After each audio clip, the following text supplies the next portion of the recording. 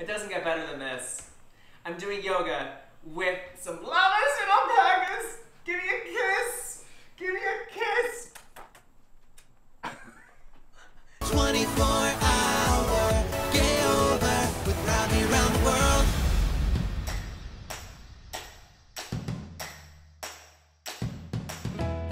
I just landed in Atlanta, and now I'm gonna show you some really amazing options of where to stay. If you want a swanky, art-forward, chic hotel, check out the Canopy by Hilton Midtown Hotel. For an experience with llamas and alpacas, stay at the Alpaca Treehouse Farm. This treehouse is surrounded by a bamboo forest, and the farm is filled with rescue animals. Now let's learn what gives people life and energy here in Atlanta. What lights you up the most about the city? Probably the men. The arts, the vibes, you know, the networking, the big business, the entrepreneurship, everybody's hustling and bustling, making something happen. The nightlife, the food. The local neighborhoods, which have evolved immensely over the past few years. The fact that I can enjoy being a pansexual, a makeup artist, and a lover of souls. I love how the city is very accepting. Variety. I mean, you never know what you're gonna get. The rawness, like it's just still kind of coming together. Neighborhoods are being built everywhere, and just kind of seeing artists being a part of the growth, other creatives just kind of growing in the city and doing their thing. So that's my favorite part. Just having Atlanta to be a place that can grow and thrive and be ever-changing, like, is super important. The sense of community for me. Turned the state blue, which like nobody saw coming, so that was great to see. Sheer amount of people and the amount of diversity here, there's just so many. I've met so many different people that it just completely opened up my mind to who I could be, I guess. You know, it's a very accepting city. The fact that you can go 15 minutes in any direction and be in a completely different culture. Dr. Martin Luther King Jr. was born here, so the civil rights movement has like the heartbeat in the city. So when you take that sort of progressive history with Southern hospitality, I think Atlanta is such a special place. Now it's time to see this city.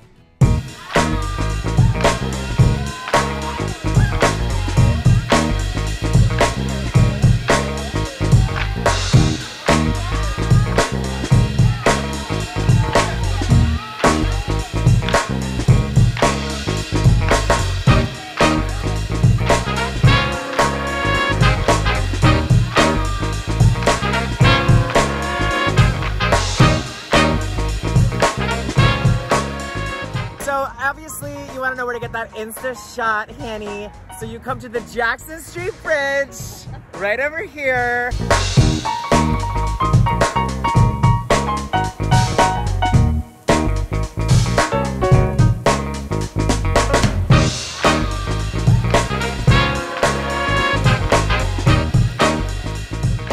After all that sightseeing, let's dive into the queer history.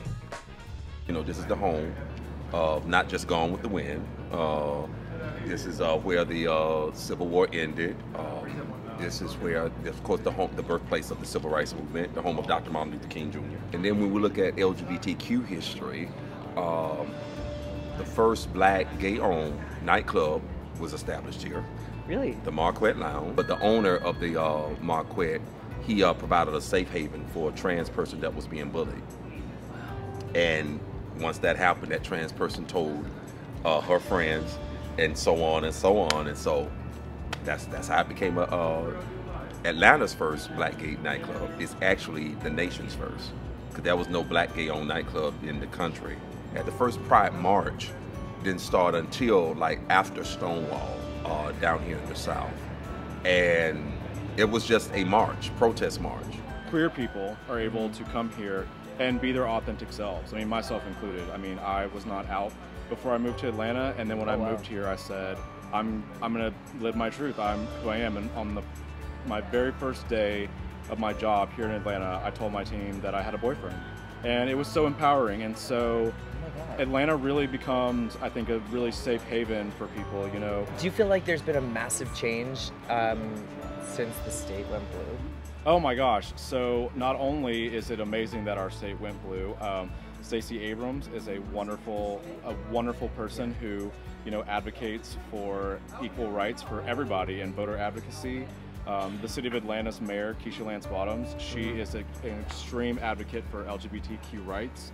And so, but I mean, even before that, it's just Atlanta is such a a progressive city and so welcoming. And so when you take that Southern hospitality with like an international airport and you have people visiting here from all over the country and all over the world, I mean, I think that really resonates with people because Atlanta, it feels like home.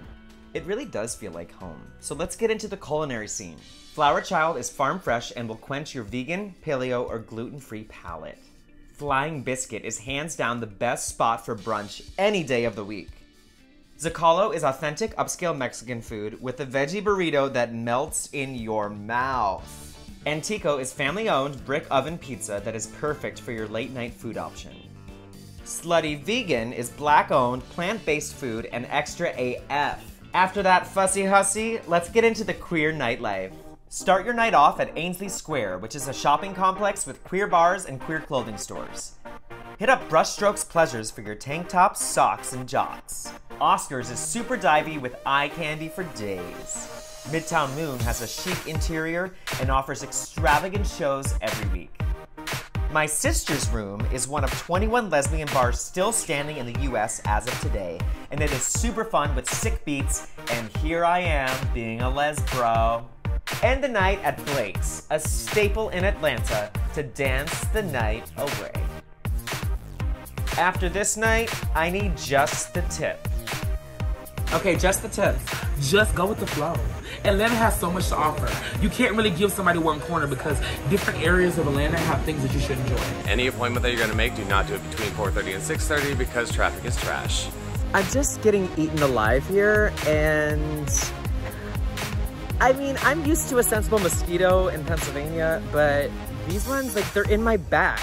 Do not take Uber, take a Lyft, and you find yourself over by Piedmont Park and 10th Street.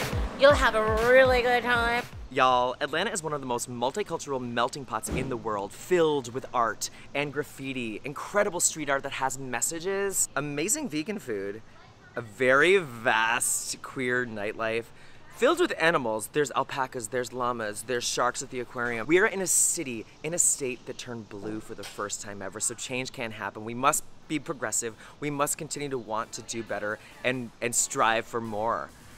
I want to thank Atlanta for welcoming me with open arms and tank tops. And if you enjoyed this video, please leave me a comment below, like and subscribe, and I'll see you on my next 24-hour gayover. 24-hour gayover with Ravi around the world.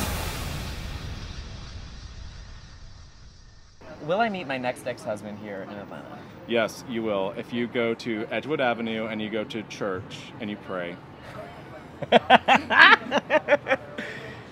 Done.